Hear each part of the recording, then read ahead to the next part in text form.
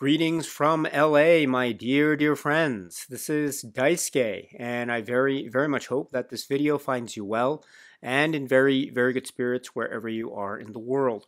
And today, if you don't mind, I would very much like to continue on with our journey, our discussions, our discoveries, and our explorations with respect to the recent releases made by the Criterion Collection during this year of 2023.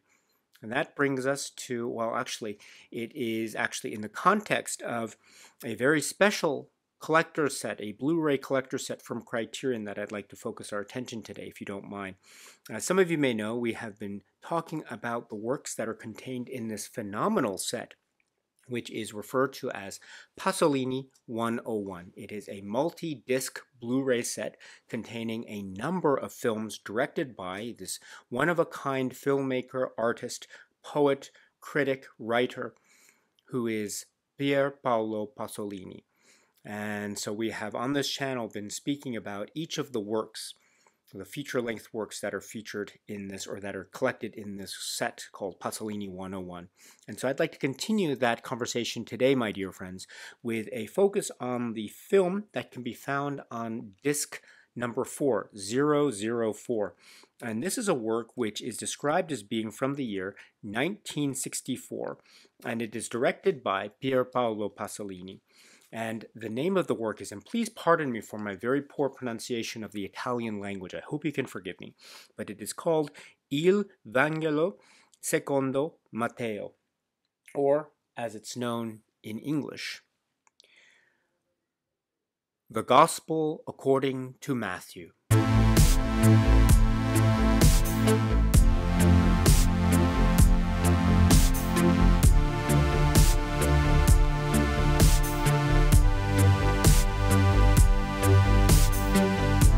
This is the work, the extraordinary work from the writer and director Pier Paolo Pasolini. This is based upon the Gospel of Matthew, and it has the director of photography, Tonino Dellicoli, and among its fantastic cast. I mean, this is one of the fascinating aspects of this film. The stylistic, cinematic aesthetic of this film comes from many places, a la the work of Pasolini, and one such place is the way in which this film is cast.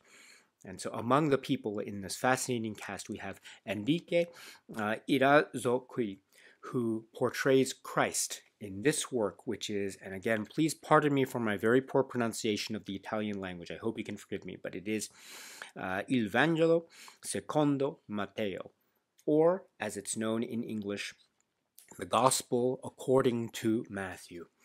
And my goodness, what a powerful, really exceptional work from Pasolini, and a very interesting one in the context of his career. And again, for those who are following the career of Pasolini throughout the course of, say, the filmography in chronological order, shall we say, using this box set, Pasolini 101, as one's guide, you will know that this falls, again, in the period where he has made a number of films already, a number of feature films, as well as a number of, say, segment films or what could be considered short films as well. And there have been a lot of, say, public reactions to such films. And in those films, we have seen him handle and treat and address and perhaps even maybe counter or critique various aspects of spirituality and religion, especially in the context of socio-political context and also institutionalized religion. And we have seen this perhaps most vividly in a short work or a segment work, which is also included as part of the supplements in the earlier discs of this set, Pasolini 101. And I'm referring to this work, which is called La Ricotta, which, as has been recounted in a number of places, including the essay or the booklet, which is right here by James Quandt, received a really public backlash and controversy for what it was perceived to have handled or maybe mocked or ridiculed certain aspects of religious imagery and maybe institutionalized religious iconography, especially surrounding the events of and the symbolism regarding that of Christ And so it seems very, not just curious, but also very perhaps apropos and incredibly powerful to consider the trajectory of Pasolini's career up to this point, and this is at the point where he makes Gospel according to Matthew. And when one watches this film, and well, let's see if we can take a step back and maybe approach this film in terms of the plot or story structure. And as the title suggests, this is purporting to be based upon, or it's a Pasolini and Company's cinematic representation or retelling in cinematic form of the events as portrayed in, or as depicted in, or as described in the Gospel of Matthew. And so in that way, this film can be described as being, in many ways, a type of faithful cinematic adaptation of the Gospel of Matthew. And thus we have a type of charting of the events of Christ based upon the key events that are portrayed in the Gospel of Matthew. For example, the birth of Christ, the virgin birth, and also the teachings of Christ and his various encounters with the key people and personages, the apostles, and also the teachings that are also intertwined with or gathered with aspects of a religious and spiritual philosophy that are also encountered with aspects of what are oftentimes referred to, or maybe given the description of miracles or the like, which are also given a very interesting and specific type of cinematic voice and styling in the context of Pasolini's work, The Gospel According to Matthew, and I'll speak about that a little bit later. But also other events as well, up to the crucifixion and then the resurrection, which are also depicted in a very fascinatingly stark and direct way. And I use those words on purpose because this leads us to another aspect of this film, which is very important, which is one can say that Pasolini, Pier Paolo Pasolini and Company, are applying aspects of various forms of, say, cinematic style and aesthetics that we have seen him and company address and indeed adopt throughout the course of his career up to now. And so we have seen, for instance, his use or rejection, or perhaps a hybrid of the two forms, of what is known as Italian neorealism. This idea of quote-unquote trying to, for lack of a better phrase, trying to capture in cinematic tones a sense of realism, a sense of suggesting something that is addressing socio-political terms and concerns and issues. So in that way, it's trying to address, using the cinematic form, a type of socio-political realism that has a currency of the moment. And one way of trying to achieve this quote-unquote socio-political realism is by using non-professional actors, and the idea or concept being that non-professional actors' presence might therefore be even more directly suggestive of the socio-political real, or the socio-political currency of the moment. And so we have here in this work a cast which can be said to be very much part of this type of tradition. We understand, based on the academic sources and the history surrounding this film, including many of the points raised by the James Quandt essay and other sources, that the cast was made up of, it was non-professional actors, headed, of course, by Enrique Erazoqui, who portrays Christ. And this is also adding a great layer of cinematic aesthetics of Pasolini, because in the application of this aspect of the use of non-professional actors, which could be said to be borrowing from the Italian neorealism tradition, Pasolini is also using his cinema to portray what might be said to be something of the humane and direct, while also maintaining a wonderfully, one might say, brilliantly strict and faithful adherence to the biblical text of the gospel. And so what we have, therefore, is this way of portraying something that has a type of transcendental sense about it when one is watching this, because you're feeling something that has something very soulful and spiritual at its very core. Because of the nature of the events that are being told, but also because of the way that the film is being expressed. And when I say this, this is one of the remarkable things about this film that's filled with so many remarkable points. The way it reaches the soulful point, the core, if you will, is by using or relying upon the face, the visual aspects of the face, close-ups on the faces. And the faces always register perhaps there's a sense of, say, maybe stillness in the face. Oftentimes there are events depicted, or the knowledge of events that maybe we, or as viewers who may or may not have a background or knowledge base in the events of the Gospel of Matthew, we might expect or know what is to come, knowing the story, knowing the tales or the events that are happening here. And so you juxtapose that with close-ups of visages, of faces that Pasolini and Togliatti and others provide with the camera work and the design and the frames.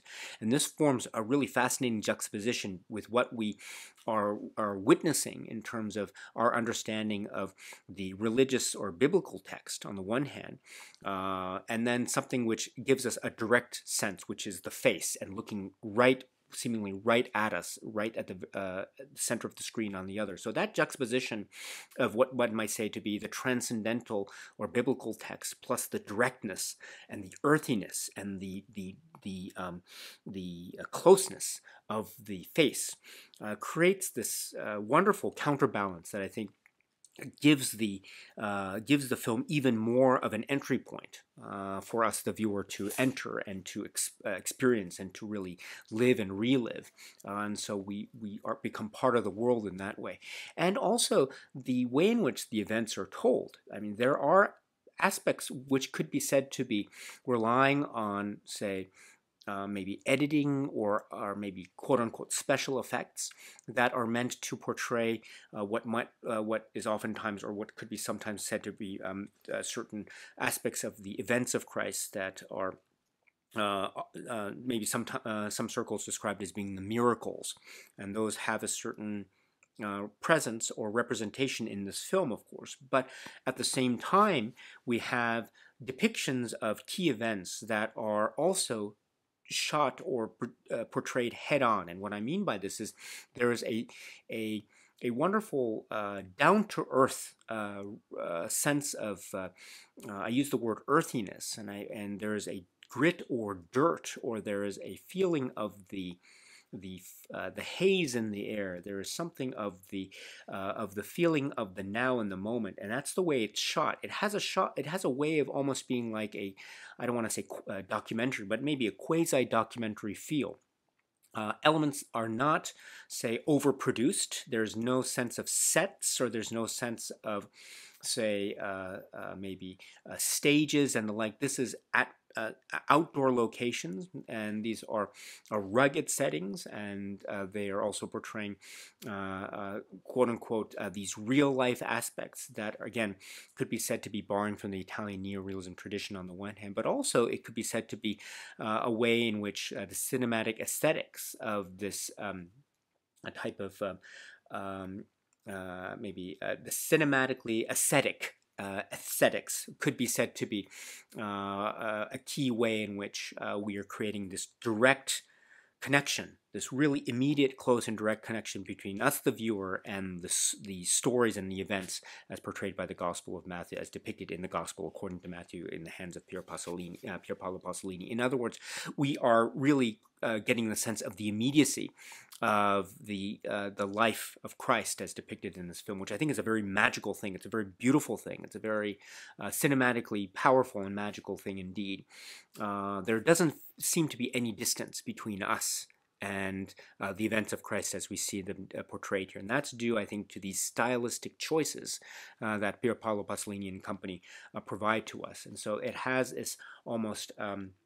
it has a very, I don't want to say minimal, stylistically minimalist quality, but I maybe let me use that in a way, and I use that very positively to suggest that there is a starkness and a directness that serves the film immensely. And its maybe stylistic, quote-unquote, simplicity also serves the film immensely to, again, showcase just the immediacy and directness of us, the viewers, with the story. And as well, that directness then creates even more of a type of transcendental or emotional reaction in us as we are watching this. And that is also encouraged further on by the way in which music is applied and used. There is also directness in this, a type of a very almost idiosyncratic choice of music. Sometimes certain classical pieces are used to great effect. Other times there's soul music that's used, blues music that's used, etc. That also has this way of maybe not being the quote-unquote conventional choice for a type of cinematic expression or cinematic retelling of a biblical story. But the point is not this type of cinematic grandiose gesture on the part of Pasolini, but rather using things that are, again, aiding us in, or aiding the viewer or aiding the filmmaker in creating this close connection. And that close connection can be borrowing from many aspects of quote-unquote real life, whether it be blues or whether it be soul music, or whether it be actual locations, or whether it be the faces of these human beings who are portraying these people as they are in their acting performances, etc. So in this way, it's borrowing from the stylings of Italian neorealism on the one hand, but then using it in a way that's also very much very much a construct. But despite the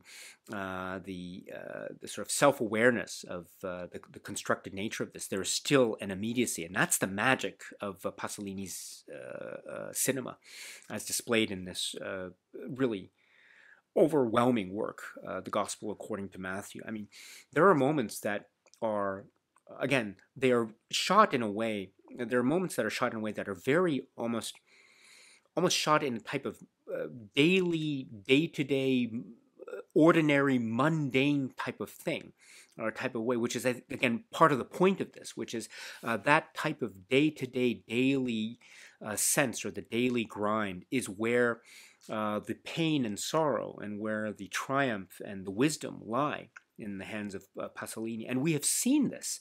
This is a type of pattern, or say a theme, or handling of Pasolini's work, where we go to certain aspects of, say, the masses, or if we're thinking about Pasolini's depictions of social strata, social classes, we see depictions of, say, the working classes and the masses in, say, Acatone or Mama Roma, and even Love Meetings, where we actually go into the crowds and get a sense of what the people think. Here again, it's the same thing.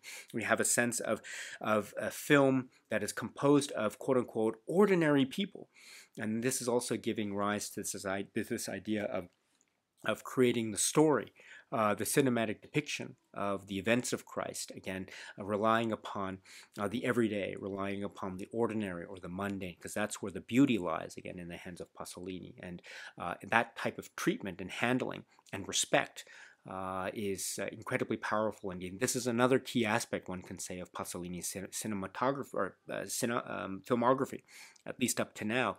It's been evident so far in the films that we have seen featured in the Pasolini 101 set, and it's certainly evident here in this beautiful work, which is The Gospel According to Matthew.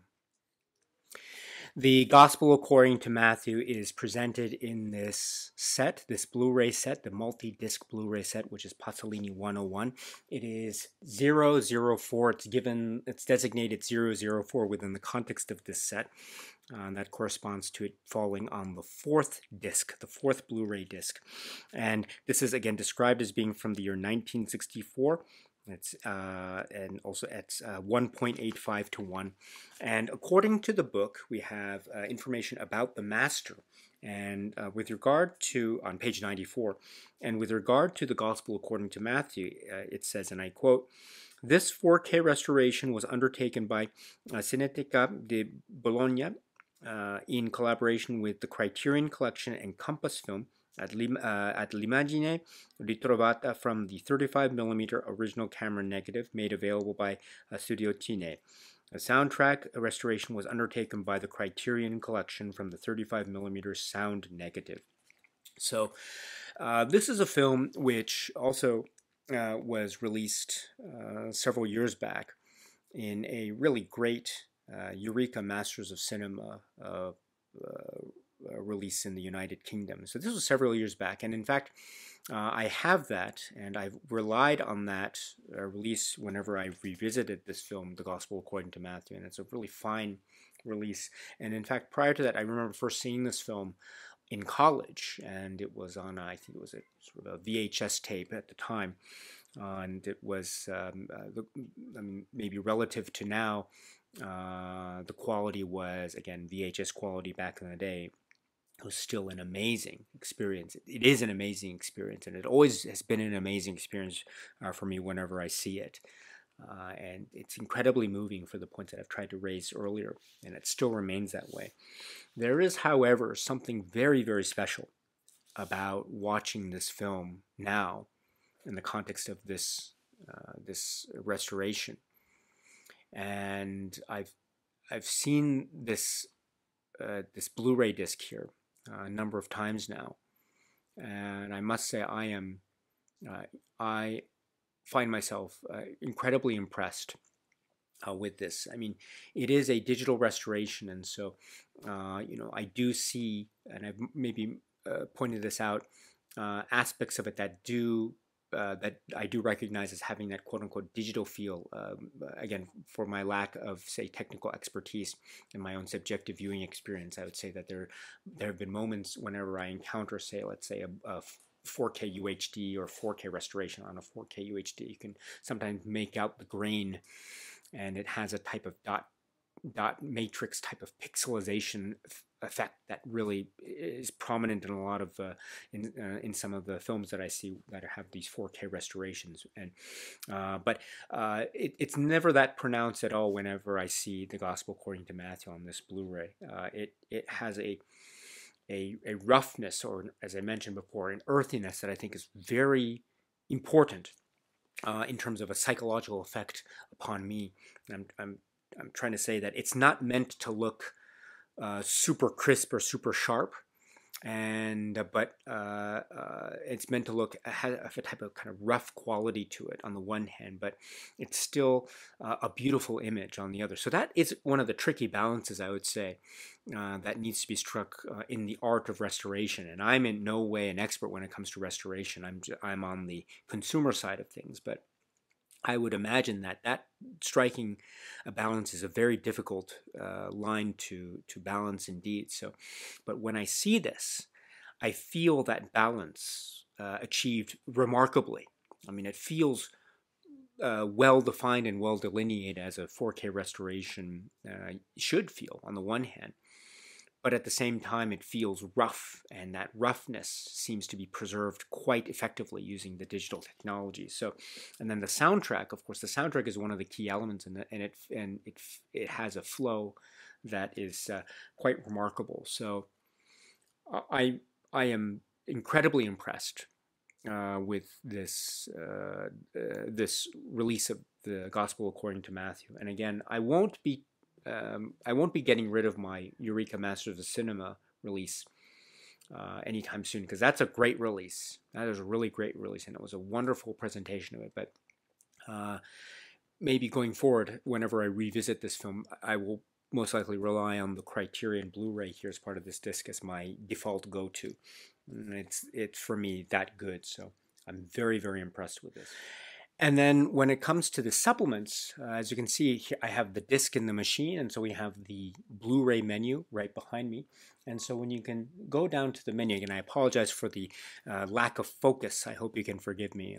I'm a very poor camera operator or iPhone camera operator, as you can see, but I'm doing my very best. But if you have the disc and you put it into your player, you'll see the menu, and you'll find that it doesn't have a separate menu or separate submenu called supplements. But what you'll find is it says movie, and then timeline and chapters, and then at the bottom it says subtitles. But before that, it has two things. One, in italic print, it says Scouting in Palestine. And then the second one is a trailer. So if you go here, this is, let's see, Scouting in Palestine. And it says in 1963, Pasolini traveled to Palestine to find locations for his upcoming film, The Gospel According to Matthew, with a newsreel photographer and a Catholic priest in tow. This documentary overlays Pasolini's sojourn from village to village with his improvised observations and commentary. And so we have the actual work itself, and when you press the play button, you can see that. Or you have also play outtakes, which is the second option here. And so you have scouting in Palestine, and then, or it says scouting for locations in Palestine. And this is from 1963, and this is totaling approximately 54 minutes, so the actual, say, documentary itself. So this is very fascinating because, again, it's almost like not, I wouldn't call it a making of, because we don't necessarily, this is, well, I guess it could be described as being a making of documentary in a certain sense, and also scouting locations, which is part of the title as well. But it's also Pasolini's own way of encountering and combating with and grappling with the notion of history and historical past and locations and architecture and art from this historical past, but also taking those notions and confronting the present, I would say. And this is, I think, one of the aspects of Pasolini as an artist and also as a critic as well, that we see already displayed in works like Acatone, Mamma Roma, and Love Meetings, and even now The Gospel According to Matthew, which is grappling with the past in the context of the present. And so we see directly Pasolini's comments, or maybe even his critiques, if you will, of modern-day societal living, again, in the context of his knowledge of the historical past, or the historical culture and the historical past. So this is a very fascinating, faceted documentary, because it is, on the one hand, a kind of making of or progress report in the context of the making of the film, the Gospel according to Matthew, in the context of scouting locations, but also it's a type of running dialogue or commentary with Pasolini and company, but focusing primarily on Pasolini and his observations, and indeed perhaps his critiques of modern living, or modern society or culture, as he is viewing it, again, as a self-acknowledged, quote-unquote, outsider. So it is, again, in the line of these supplements, which can be said to be various aspects of the Pasolini philosophy. Here's another documentary that is very much expressing the Pasolini philosophy in a very direct way. And so please check this out if you can. This is Scouting in Palestine, and this is approximately 54 minutes. And then, still part of the submenu, we have the play button here, which if you press that, that'll be the actual documentary. And then the second line item is called Play Outtakes.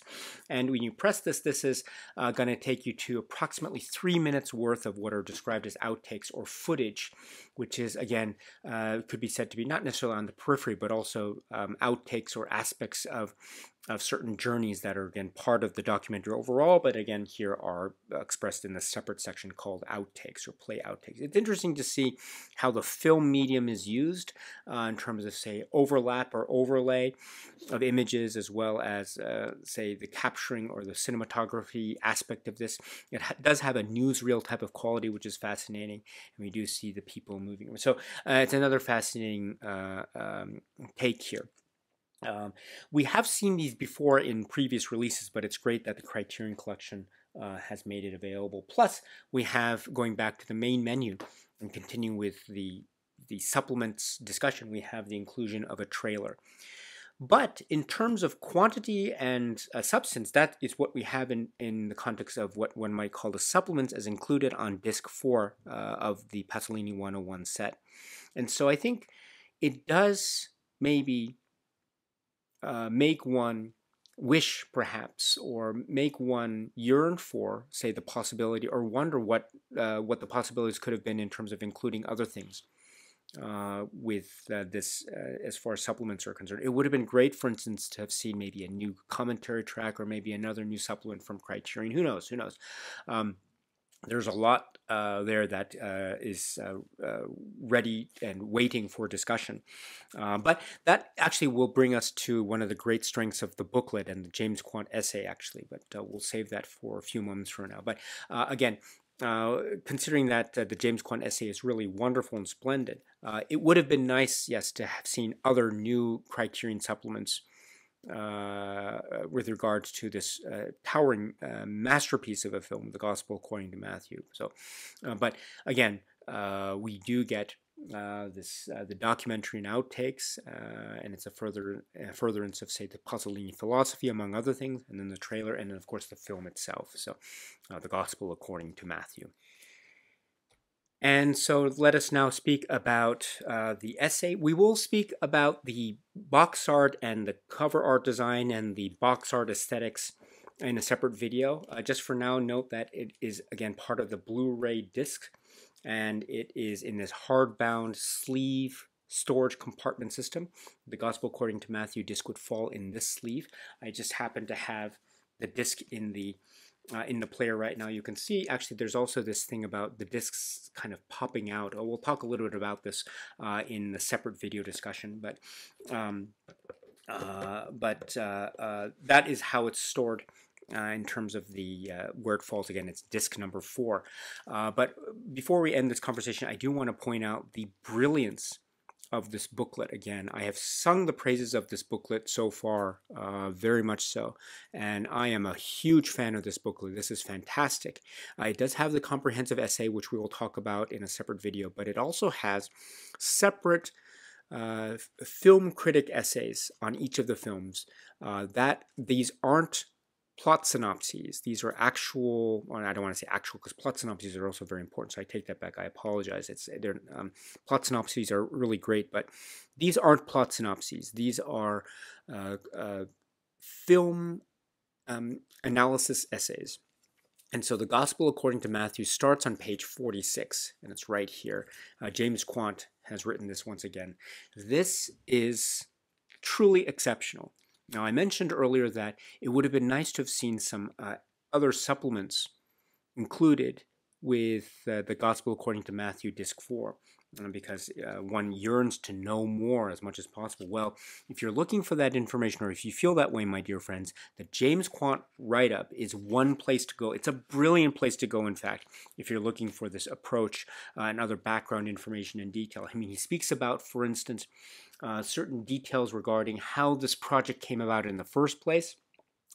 The short La Dakota does come to mind, as well as other details here as well, and also kind of critical reaction to Pasolini endeavoring to make this film prior to and during and even after the film's release. And this is also very fascinating, especially when one considers how Pasolini was perceived in terms of his maybe almost